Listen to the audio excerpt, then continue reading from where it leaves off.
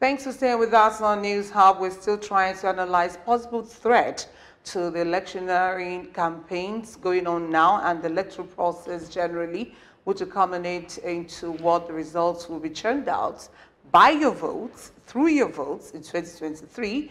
We're taking a look at those technology-driven aspects of the electoral process that must be totally and fully paid attention to so that elections will be as credible as needed in the country. We still have a guest with us in Port Harcourt. Daniel Matthias is lecturer at Rivers State University. Daniel, once again, nice to have you with us on News Hub. We also have Bruce Lucas, founder, CEO of Lotus Square, a tech innovation expert across the Niger Delta region. We thank you very much for your time and thoughts on the program. In the course of this show, before we end it, we want to show the attacks that have been constantly, hit, the INEC offices that have been constantly hit in the past months. I want to see how this can impact the process towards 2023. Let me begin with you, Daniel Matthias. What are you looking at with all of these attacks on INEC facilities across the country, and what impact do you think it would have moving forward?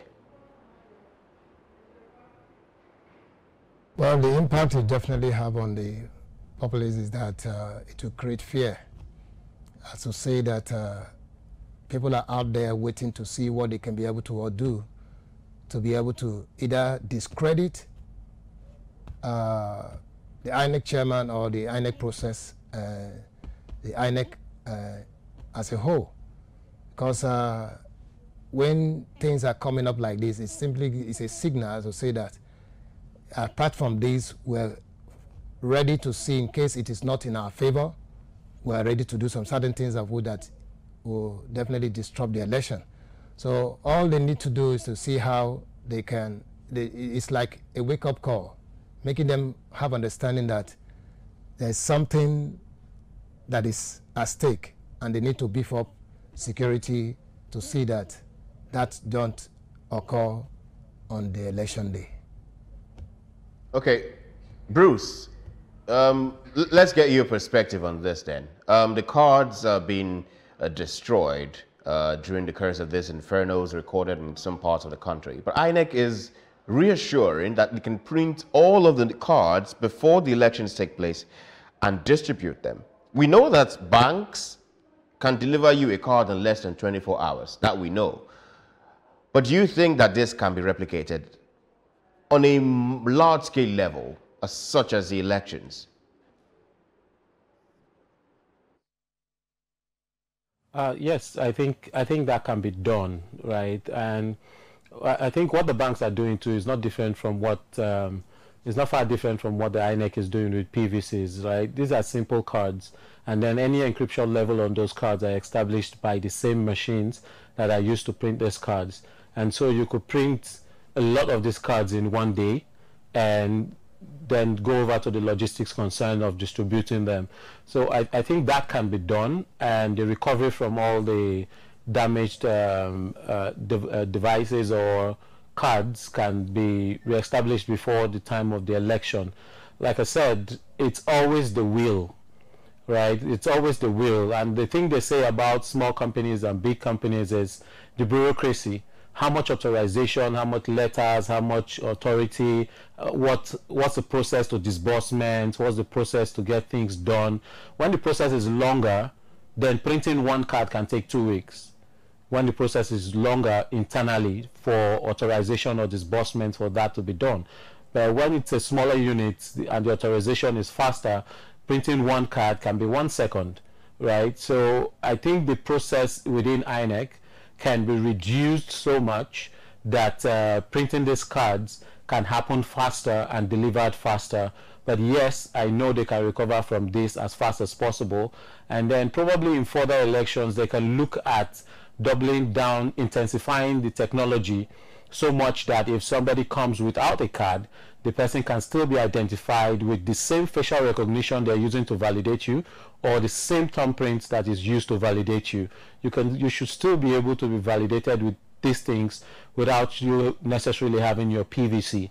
So at further elections, they can look at extending the level of technology they're using, but at this time, I'm sure they can recover from the print of the cards. I mean, we had the INEC chairman was in Abeokuta, the Ogun State capital, on Tuesday, and to examine what happened there, where attackers hit on their facility and assess the level of destruction of the property there. He says that regardless of whatever these attackers do, that the Commission are ever ready to conduct the 2023 general elections. What are the worries that you may have as an electorate as to why these attacks are going on, and the materials there? How sensitive are these materials to all of this destruction? Because I saw, Wilson, also a couple of these materials that weren't totally burnt, or maybe they weren't burnt but should have been in that inferno.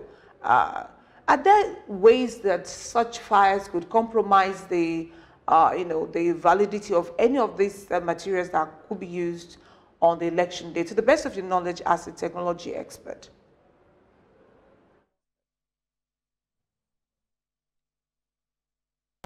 So I think what INEC is doing is what's called a hybrid system. So they have the electronic part, and then they have the manual part, where you still have to thumb print, and ballot papers are still provided and the units are still provided. So they have a little bit of the hybrid system. So what you're seeing really affected at this moment is the manual part, the manual system that complements the electronic part, right? So the Beaver systems are still locked up somewhere and secured and not made available even to the INEC staff across the country. And so on the day of election, when those electronic devices come out and are connected on the network to start validation and all that, nothing is affected. But what we're seeing affected by the inferno across in the different attacks will be the ballot papers, the units, the boxes, and those other things that account for the manual part of the voting process. And those things can be printed. More quantities of those things can be delivered in different units, as it were. So if a particular area or a particular state needs 3,000 of those, they can ship out 3,500 of those and see that more is made available whenever there's a defect in any of them. So when the manual part is handled, the electronic part can also be handled, and I don't see much of the effect there, unless what happens now is the PVCs themselves that is needed for the validation. So which means the PVC is actually what sits between the manual system and the digital system. So that PVC being destroyed and not made available to the electorate become the major part of the problem, because you cannot bridge that gap to use the electronic system to validate these voters, and you can't bridge that gap to give them access to that physical form or that physical ballot paper that they can thumb print on. So the PVCs are what I see affecting the process when it comes to an inferno. But except for that, I think there are two different systems, and making provisions for the manual systems of ballot boxes and so on can always be attended to as they move ahead with the planning. Okay, Mr. Matthias, I'm sure you are itching to give a response to that question with regards to getting the PVCs ready. Concerns then would be that if all of this can be gotten or printed, as being said, redistribution to the different locations is another challenge, one that we cannot even solve at the moment. INEC keeps reporting of hundreds of thousands of PVCs uncollected across the country. So it appears that the intent of this fire incidents may just be working to sabotage voters from going about prosecuting the election in 2023. I think what INEC will definitely do to be able to prevent that aspect, because just as you mentioned, getting it done and then beginning to kind of like transport it to the various states, to be able to ease up this is to see a way of seeing how to get that particular machine that is actually providing the PVC to the various states, and see how that could be done, so to avoid this issue about talking about printing and then beginning to transport to the various states, because these things are like, I may probably say I've not even gotten mine. I'm yet to have my own PVC, because I've gone to kind of like revalidate my data, because somehow I lost mine. And so the only thing is to see that if they can take the various machine to the various states and then do that as quickly as possible, because time is not there. It's just, election is just how many days. So the best thing for them to do is either they do it and then ship it, just as my colleague just mentioned, as to say that that can be, just as the banks can give you a PVC on that particular day, they can reprint this and then deliver it on time and make sure that various persons who are involved get their PVC on time. Those who haven't gotten are still waiting to see how they can get the distance. So it's actually a concern. It's a worry. Like I just said, I have not gotten mine, so I'm still waiting. Others are still waiting, and they are destroying the ones that they say they've actually provided. What actually stopped them from distributing it before this time? So that's just a concern. INEC should just act fast.